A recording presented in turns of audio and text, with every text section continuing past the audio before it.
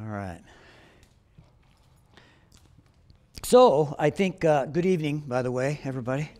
And before we start, I want to tell you, I think next Wednesday, see, that's going to be the first Wednesday of March, right? Yes. So, we are going to kick in with our prayer meeting on Wednesday, beginning next Wednesday, for the month of March. So, that's going to be at 5 o'clock here at the church in the fellowship hall. And then I think after prayer meeting next Wednesday, we're going to go down to the sanctuary because I want to show a movie to you guys. I think I told you about this movie a few weeks ago. So we'll go do that next Wednesday, and then we'll just kind of resume what we're doing the following. Probably not. Yeah. So for all the thousands that are watching us tonight, we're sorry we won't be here, but you might have to make a reservation. I don't know. Demand is so high.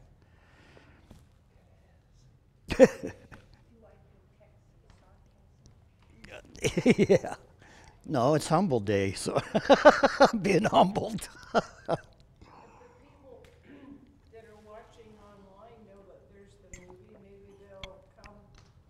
Oh, yeah, you're all invited to come next week, and it's a great movie. I'm excited to show it to you guys. So let's go ahead and open with a word of prayer, and we will get started. Heavenly Father, thank you so much once again, Lord, for this opportunity to be here together with you, with one another. God, to have the privilege to open your word and to look into it, to enjoy our company together tonight, and also knowing at the same time that you are here in this very room with us this evening. I want to thank you, Lord, for your love. Thank you for your Son, Jesus, for salvation that you've given us, for saving us, Lord, from ourselves. And God, we just want to reaffirm this evening that we believe you are the one and only true God, and that your Son, Jesus Christ, is the Savior of the world. And we want to embrace that and confess that. We want to live that out in our lives. So, Father, as we do open your word tonight, speak to us, Lord. Show us what to do and what not to do, and how to best please you in our lives. We ask it in Jesus' name. Amen. All right, so let's go to chapter 12 of 2 Samuel. Yeah. My grandson was showing me, he went to some site on his phone, something about Revelation 6 or 14, where 4 angels were released from the bottom of the, or underneath the Euphrates River. And I said, well, I know angels were released, but I don't remember reading anything about the Euphrates River. And I said, I'm in Revelation right now, and I said, I don't remember reading that. Well, we can get the CD of that chapter and send it to him, or you can watch it or whatever, and that might help to explain it. We do have all that available, right? That whole series that we did on Revelation, which was 32 Sundays, I believe. Yeah, I remember when you did that. Just yeah, it's there. It's there. They're still there. Yeah. So all you got to do is just look it up, and sure you'll get your answer. Off the top of my head, I can't give you one right now. I'd have to investigate a little bit more. So anyway, let's get back to 2 Samuel chapter 12. Last Wednesday when we were together, we kind of got the gist of what David had done with Uriah's wife, and then what he did with Uriah in order to try to cover it all up. And so this week we're going to continue this saga, if you will, of David's life. So we'll start in verse 1 of chapter 12. And we'll go down and read a little bit, and then we'll stop. It says, "The Lord sent Nathan to David, and he came to him and said to him, 'There were two men in one city, one rich and the other poor. The rich man had exceedingly many flocks and herds, but the poor man had nothing except one little ewe lamb, which he had bought and nourished. And it grew up together with him and with his children. It ate of his own food, drank from his own cup, and lay in his bosom. It was like a daughter to him. And the traveler came to the rich man, who refused to take from his own flock and from his own herd to prepare one for the wayfaring man who had come to him. But he took the poor man's lamb and prepared it for the man who had come to him. And so David's anger was greatly aroused against the man. And he said to Nathan, 'As the Lord lives, the man who has done this shall surely die.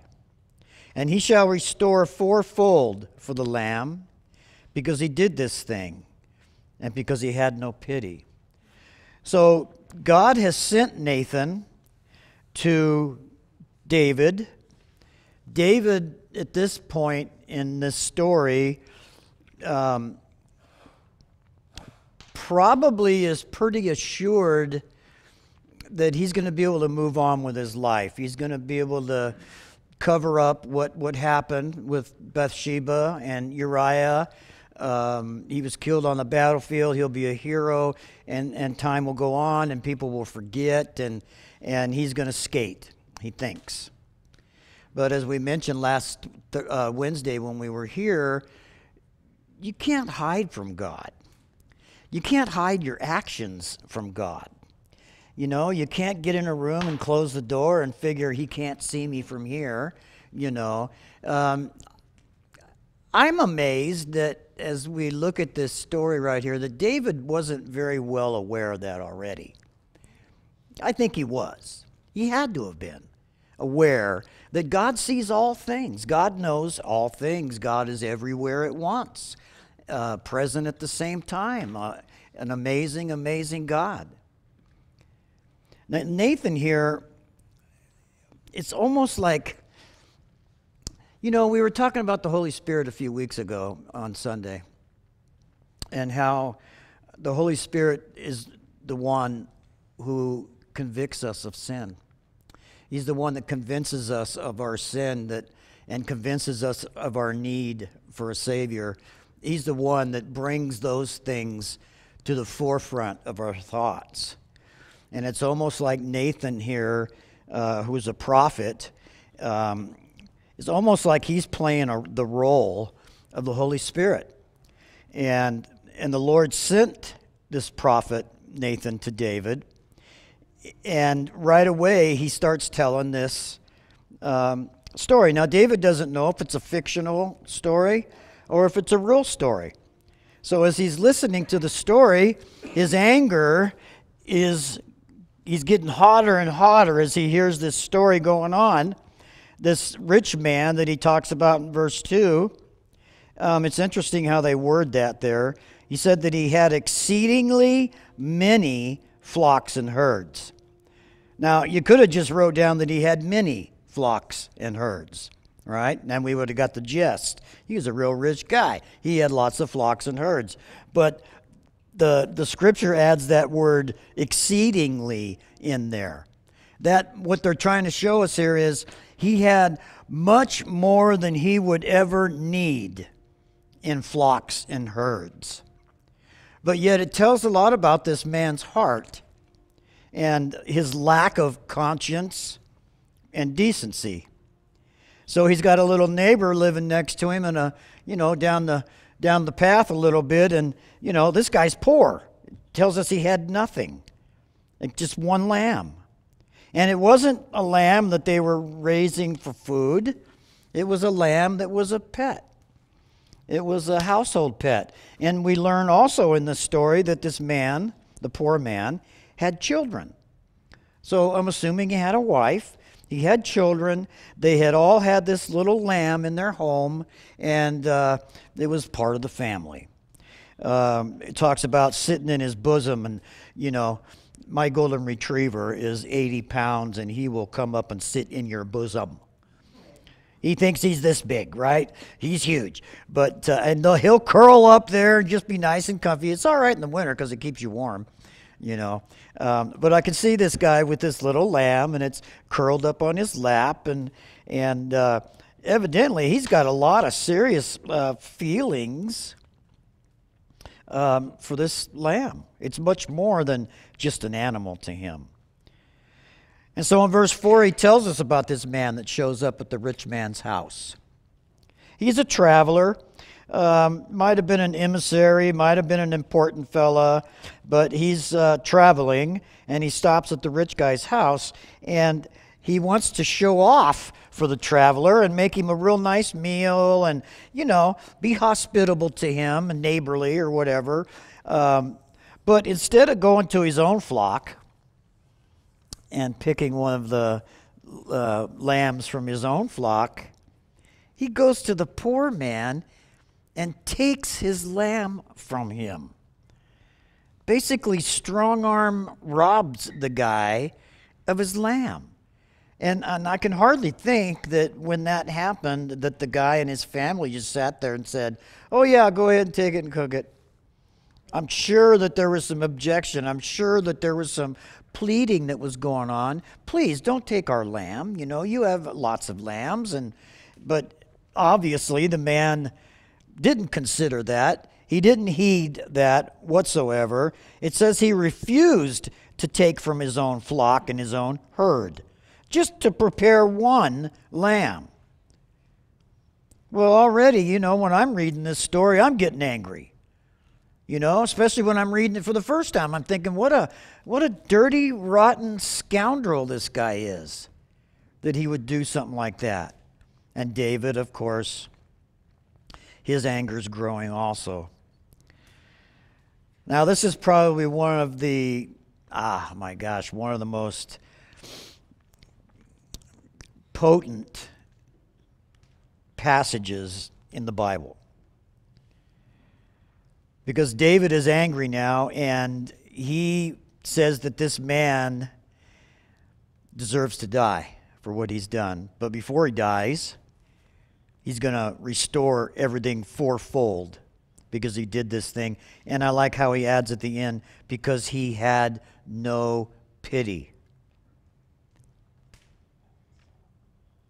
And then Nathan looked at David and he said, "David, you are the man." Talk about being busted, right? Talk about not having any wiggle room to get out at all. And we think about what David did and how he went about doing it. And when he says in verse 6 that he had no pity, well, David's talking about his own heart here. David's explaining the very thing that was going on in his own heart. He had no pity. He did not have any care for his friend Uriah or for Uriah's wife. In his self-righteous kingly judgment, he's going to make this right. And Nathan tells him, "Surprise, it's you, David. You are that man. Thus saith the Lord, God of Israel, I anointed you king over Israel." Look at all the I's that we go down through here. He doesn't give David credit for any of this. I anointed you the king over Israel, and I delivered you from the hand of Saul. And I gave your master's house and your master's wives into your keeping, and gave you the house of Israel and Judah. And if that had been too little, I also would have given you much more. David, you have everything that you will ever need, above and beyond what you will ever need, and I would have given you more if you ask. Why, David, did you do this?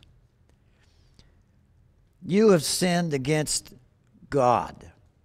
You've sinned against Uriah. You've sinned against the people. And so he goes on in verse 9, and he says, why have you despised the commandment of the Lord to do evil in his sight? You've killed Uriah the Hittite with the sword, and you have taken his wife to be your wife, and have killed him with the sword of the people of Ammon. So we know what happened to Uriah. We know that he was in battle. We know that they were fighting, and there was a wall there of some sort, and he was told to go up on closer to the wall, and of course he was killed in battle there. And one of the things that maybe stood out to me when I was looking at this in verse 9, it says that he did evil in the sight of the Lord. And it was evil. And he did do it in the sight of the Lord. But what he says before that, I think, is kind of a clue as maybe to what drove him to do it. He said, you have despised the commandments of the Lord.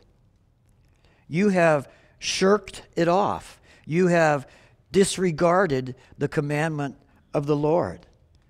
And I think that when people like us that are born again and we're struggling and we begin to let go of the commandments of the Lord, so to speak, we put ourselves in a vulnerable spot that we might fall into evil and do evil against the Lord.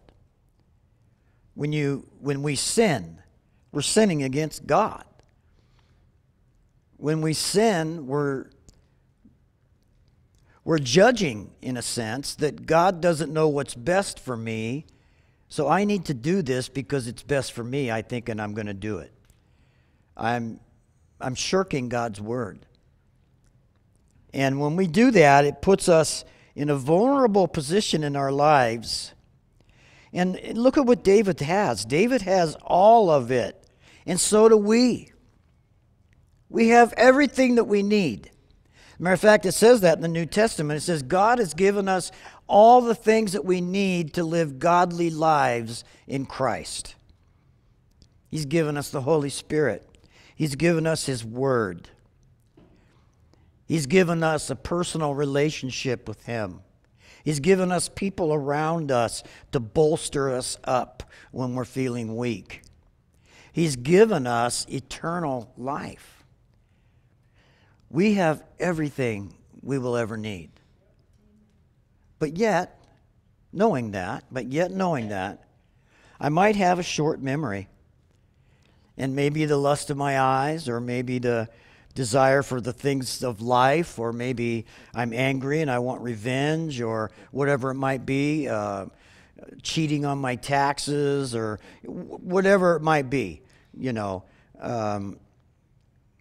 we find ourselves vulnerable to those situations when we loosen our grip and when we begin to forget that we have everything that we need. What do you lack in Christ? We lack nothing. As a matter of fact, as the church, we are His prized possession. We are His bride. He's very protective of us. And He has a great plan for His bride. We don't have a clue of how magnificent and wonderful it's going to be when that day finally comes and we're called up to heaven to be with Him at the wedding feast of the Lamb. And we'll be dressed in, white garments. So there's the question again. In Christ, what do we lack? And we would say, nothing. We have everything and more. Well, then why do we loosen our grip? Why do we take our eyes off the Lord and put our eyes on circumstances, situations? And it's so easy to do. Someone's sick in our family, and we're just so worried about it we can't even eat. Why can't we just say, you know what, God? You know how I love them. You know what my heart is, Lord. So knowing that, I'm gonna turn it over to you. I'm gonna let you have that. Or a little story I'll tell you real quick. I was standing at a 7-Eleven or something one day, and there was a girl in front of me, and she was rifling through her purse trying to find money. And as she was going through the money, there was probably 5 or 6 people waiting in line there. And she dropped a $20 bill on the floor, right at my feet. Didn't know it. Nobody behind me knew it. I saw it fall right before my feet. And I thought, ooh, $20 bill. And then I thought better of that. So I picked it up and I tapped her on the shoulder. I said, I think you dropped this. And she turned around, and of course the expression on her face was priceless. Thank you so much for being honest. You know, most people would have just picked that up and slipped it into their pocket and left. There's a good example right there of you come into a fork in the road where you're going to choose to do the right thing or not to do the right thing. And I could stand there and I could say, you know what, I'm going to get away with this. No one's going to know it. And I'm going to have dinner on this lady tonight, right? Or whatever. Fill my gas tank, whatever. Or I can bless her and give it back to her and do the right thing. Because if I do that, then I know that God's going to bless me much more than just with a $20 bill. Right? His favor will rest on us when we do the right thing. And David has forgotten that whole principle in his relationship with the Lord. And not only does Nathan expose the sin of David, he also tells David what the consequences are going to be for his sin. So Nathan said to David, you're the man. And we go down to verse 10. And Nathan is speaking to him, and he says, now therefore, he's speaking for the Lord. This is the word of the Lord. The sword shall never depart from your house, because you have despised me, and have taken the wife of Uriah the Hittite to be your wife. So that's the first thing that he pronounces to David. Yours is going to be a bloody throne. And not just in your life. This is going to filter down into generations way after you're gone. The sword will never depart from your house. And thus saith the Lord, verse 11, behold, I will raise up adversity against you from your own house. And I will take your wives before your eyes, and I will give them to your neighbor, and he will lie with your wives in the sight of the sun. Not hiding, right out in the open. Your family is going to take your wives and lie with them in front of the whole public. Now that's pretty scary right there. Verse 12. Now here's the motto for you and me tonight after our little topic here. Here it is. You did it secretly, but I will do this thing before all of Israel, before the sun. It's going to be exposed. Everybody's going to know about it. You're kind of a fraud, David. Hypocrite is too nice of a word. And everyone is going to know what you've done. Now, up to this point, I haven't heard David say one thing about his guilt. I haven't seen David express any remorse or any humility, because he's so pompous in his mind now that he thinks he's going to get away with it until Nathan comes on the scene. And look at verse 13. finally he confesses, I have sinned against the Lord. Now, you might remember when David was listening to Nathan tell the story, David pronounced judgment on this fictional man. And what was the judgment? He will surely die. He basically announced his own sentence, right? He was judging himself, didn't even know it. He was just like Uriah was carrying the message from David to Joab out on the battlefield. Uriah is carrying his own death sentence to the commander of the army and doesn't even know it.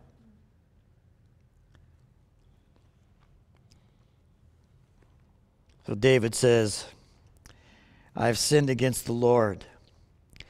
And what that means, David, is that you should surely die. It should cost you your life because you pronounced judgment on this man, and you are the man. Now, this shows that God's plan, sometimes we get off track with what God's plan might be for our lives, but He has an amazing way of bringing us back around again. He has an amazing way of fulfilling His plan in spite of me, in spite of my mistakes, in spite of my poor judgment, my struggles that I might have. And so Nathan says to David, the Lord also has put away your sin. You shall not die. So, is there a difference between what the Lord has done here for David and what Jesus did for us concerning our sin? Is there a difference? Is what the Lord is speaking to David through Nathan, is it different than what God's speaking to me through Jesus? I think it is. I think it's quite different. We know, as Christians, being born again, that our sins aren't just put away. Our sins are washed away. Our sins are thrown into the sea of forgetfulness. Our sin, God said, I will remember them no more. He's not just put away our sin. And in a sense, the sacrificing of animals during the Old Testament times, that's as much as it could accomplish. It was a temporary covering for their sin. It didn't remove it. It just put it away. It just covered it up through the sacrifices, which we know now, looking back on all of this, that all of those sacrifices were pointing to the very Son of God, Jesus, and what He would come to do in God's time. I've cast your sin as far as the east is from the west. Wow, that's pretty amazing. How far is that? It is infinite. Why is it infinite?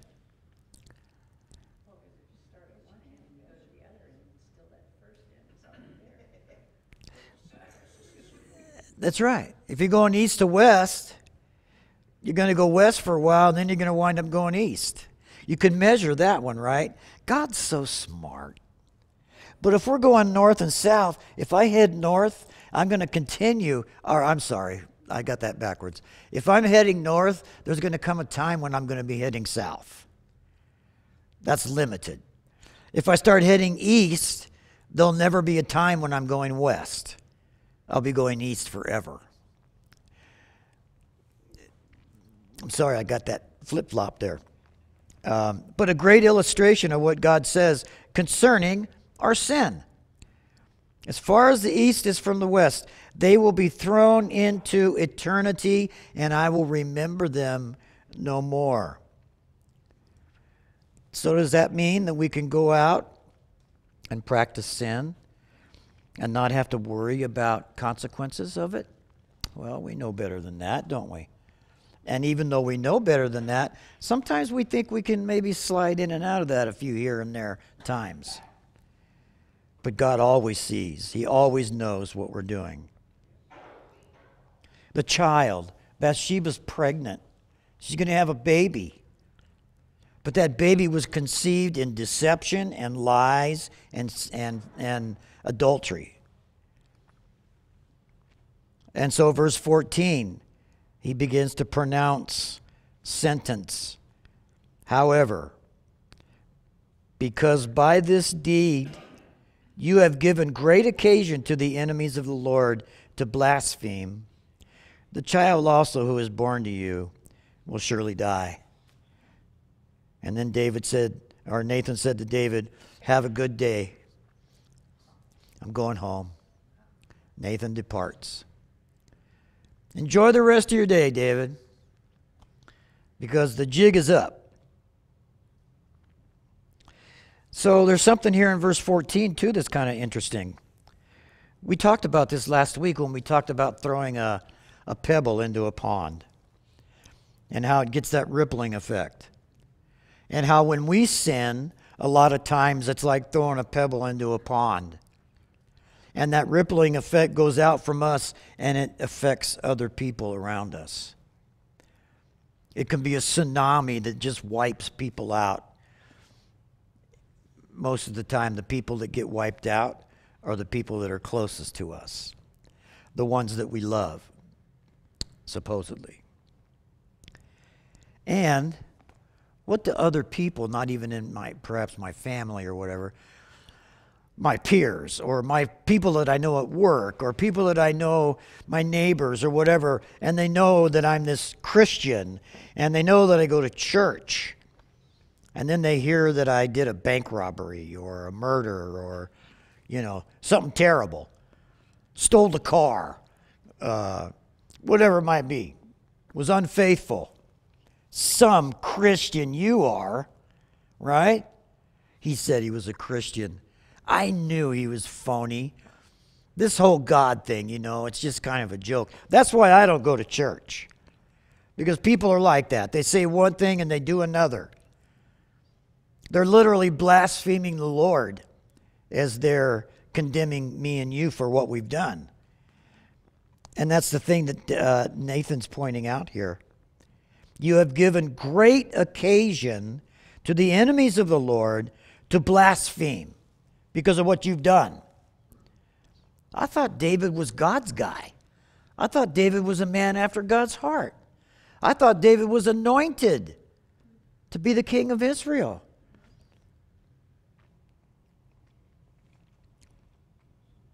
Satan is always there just waiting for an opportunity to accuse us. And sometimes he accuses us and we deserve it. It's almost like, you had that coming. You are guilty and you know it. It's one thing to be accused, but it's another thing to be condemned. Satan might think that he can convince you when you fall that you're condemned. But he can't do that. He doesn't have the authority to do that. There's only one person that has the authority to condemn you, and that's Jesus. That's all. You can't condemn someone else.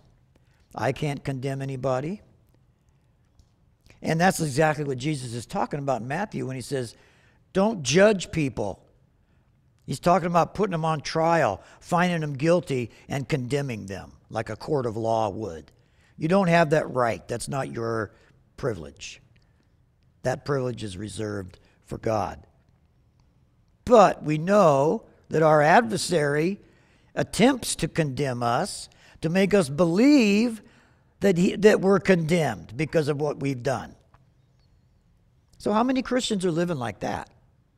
How many people are trying to go to church, live a godly life, but yet something's happened in their life and the enemy's been pounding on them and they're starting to believe this lie that they are condemned by God. Condemned to death. He's the accuser of the brethren, the Bible says, and the sisterin, right? He accuses us. He did the same thing when it came to Job, when he saw God and he said, yeah, that Job guy, man, you know, you give everything to him on a silver platter.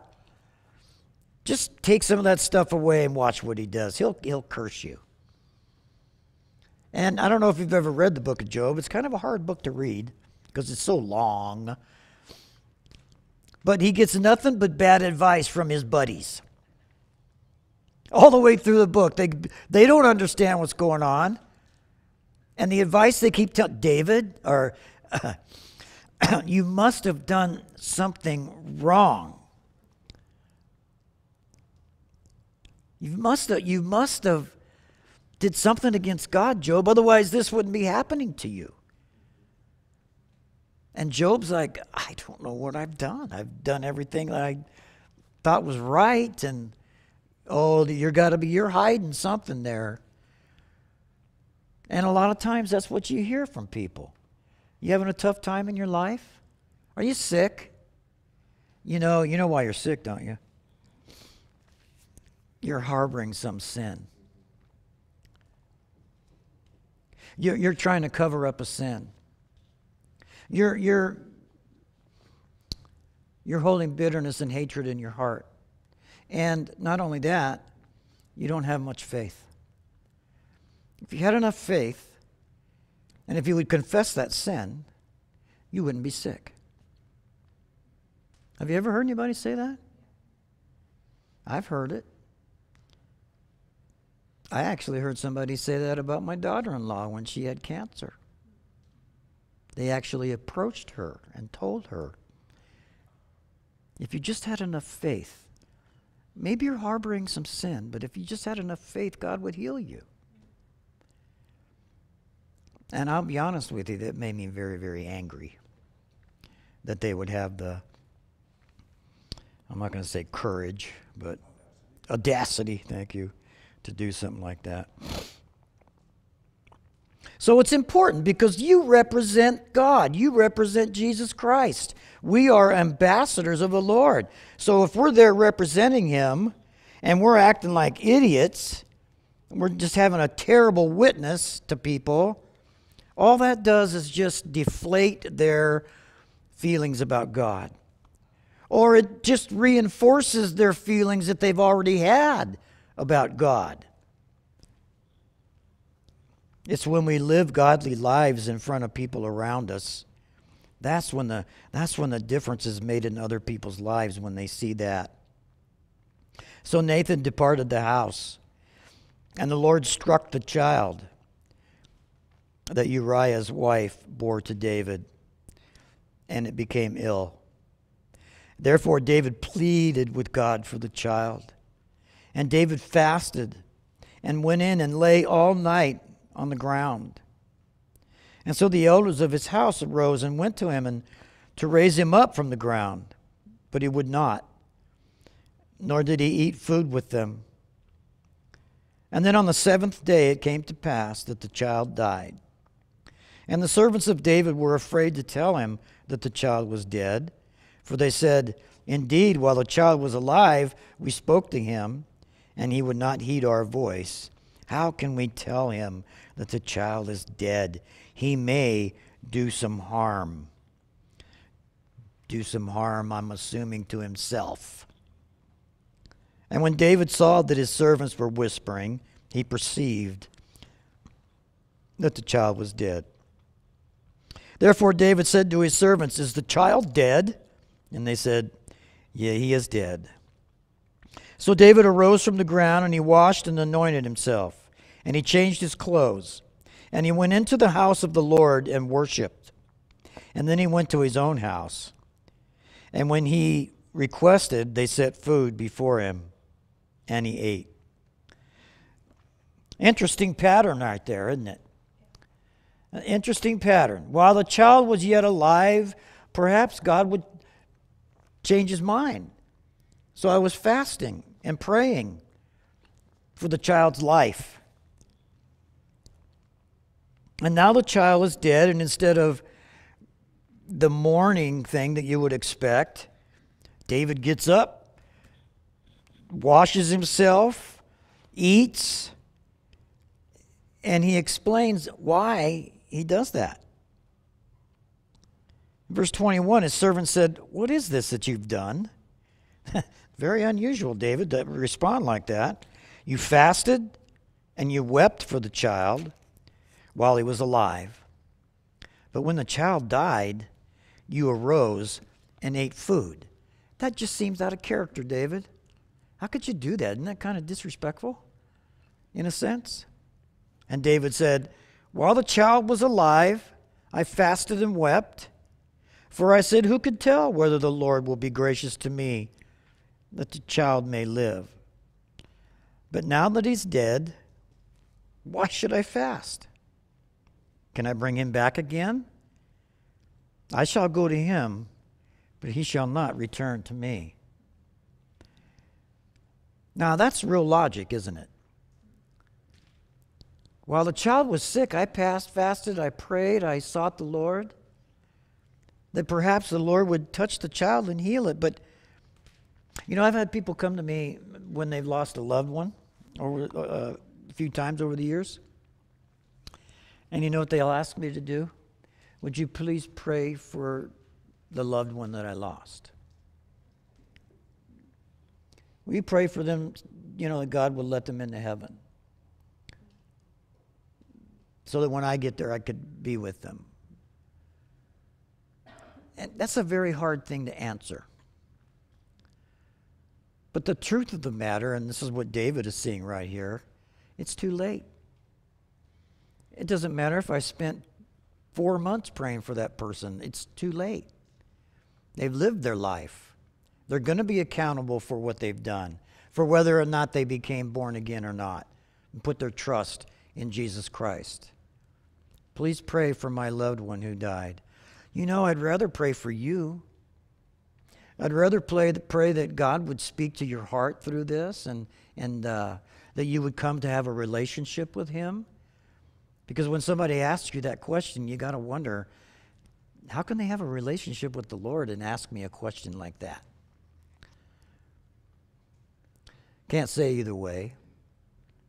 But you can't do anything for them. They're gone. It's appointed unto man once to die, and then judgment. There's no second chances. There's no purgatory. Now, this particular portion of Scripture right here, as far as I know, is the very first passage that refers to eternal life. It refers to resurrection. The Pharisees and the Sadducees, they didn't believe in the resurrection. Especially the Sadducees. They believe that when you die, you're dead, it's over, you're gone. And you don't read a whole lot in the Old Testament about resurrection until you get to the New Testament. So this is one of those occasions right here. I will go to him. There's going to come a day when I'll take my last breath. I will go to him, but he shall not return to me. And so David comforted Bathsheba, his wife, and went in to her and lay with her. And so she bore a son. And he called his name Solomon. Now the Lord loved him. And he sent word by the hand of Nathan the prophet. So he called his name Jedediah, because of the Lord. So Solomon is born. Jedediah, I'm trying to think. Jedediah means loved of God. Beloved of God. That's what he named. That's what Jedediah is. So Solomon is born. Nathan comes and gives him this name that God wants him to have. His name is Jedediah. Now Joab Now we turn the page. Now we go back on the battlefield. Joab fought against Rabbah of the people of Ammon and took the royal city. And Joab sent messengers to David and said, I have fought against Rabbah, and I have taken the city's water supply.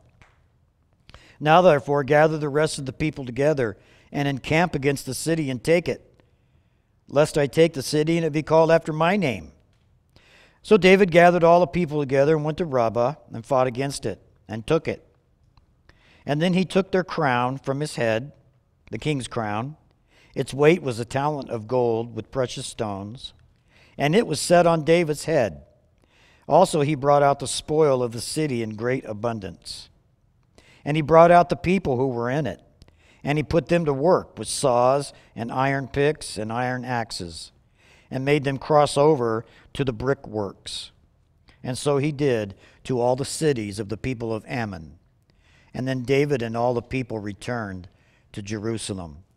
So we got this little interim thing here that's going on, because we're going to be moving into a totally different section when we get into the next chapter. Now, a couple of things I want to point out. There are 4 different things that we're going to find in our reading through this 2 Samuel that were a result of David's sin. We're talking about consequences. We're talking about rippling effect. Now, Absalom was the 3rd son of David with Maacah. And Absalom means father of peace. Cool name. So we're going to read in a couple of chapters some things that are going to be happening. First of all, David has lost his newborn. That's the first thing as a result of his sin. The next thing that's going to happen is that his daughter, his virgin daughter, Tamar, is going to be raped by her half-brother, Absalom. And Ammon is going to be so enraged towards Absalom for what he did that Ammon is going to take vengeance out and murder Absalom's going to take vengeance and murder Amnon. And then finally, Absalom is going to turn against David. And Absalom will be killed in battle. So these 4 events are going to be taking place in the next few chapters. But they're all a direct result of David's sin. So,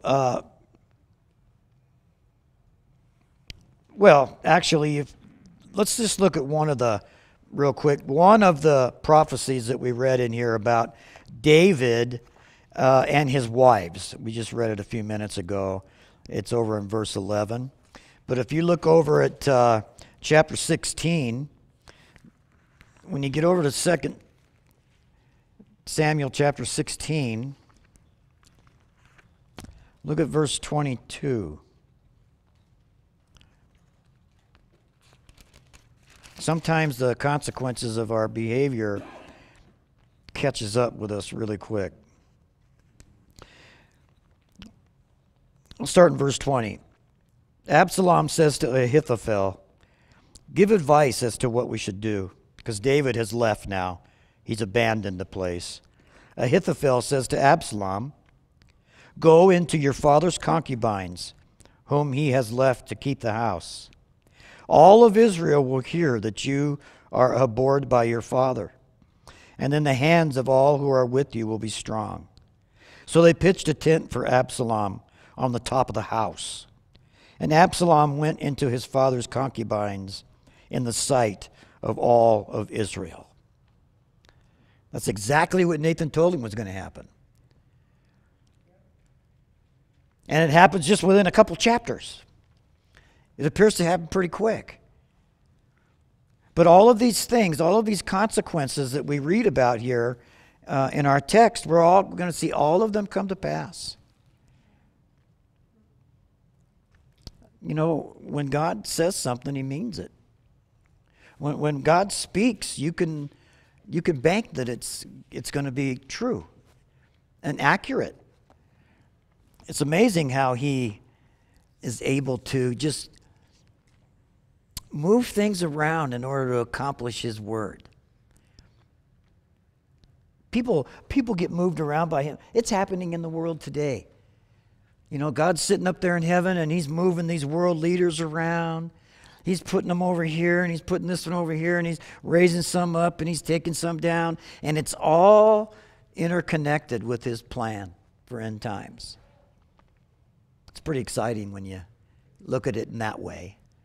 I look at it sometimes through my natural eyes and I just get mad. I have nightmares, yeah. It's kind of like a living nightmare, isn't it? It's hard to realize how somebody can have so much authority and be so stupid. But we see it here too. I guess people haven't changed much over the years. So anyway, we'll continue this. Let's see, next week we're going to be down there. So it'll be a couple weeks and we'll get back at it. Let's go ahead and pray. Father, I want to thank you for our time. Thank you for these folks that came out this evening in spite of the snow. Pray, God, that you get them home safely. Be with them and bless them, Lord. And Father, as we go through the rest of our week, let us be reminded that the things that we do, the things that we say, can have a great witness for you, or it can bring about horrible consequences. So, God, we want to make good choices. We want to do the things that would bring glory to you. We want to do the things that would prove to onlookers that we're new creatures in Christ, that we're not the same, that we respond to calamity and problems differently than we used to because we trust you. You have all things in hand. You have us in the palm of your hand, and we thank you for that. In Jesus' name, amen. All right.